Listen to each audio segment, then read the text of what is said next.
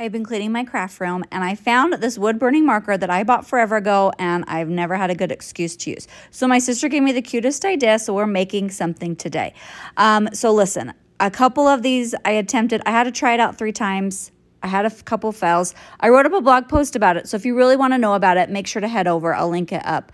But essentially, I'm cutting out vinyl. I love Expressions vinyl. I'm using it as a template. You can freehand with this marker. The first attempt, I was using a heat gun. It's just the one I use for embossing, and I totally burnt the wood. This is like the cheap plywood rounds from Hobby Lobby, but I didn't want to buy expensive wood and then have it be a fail.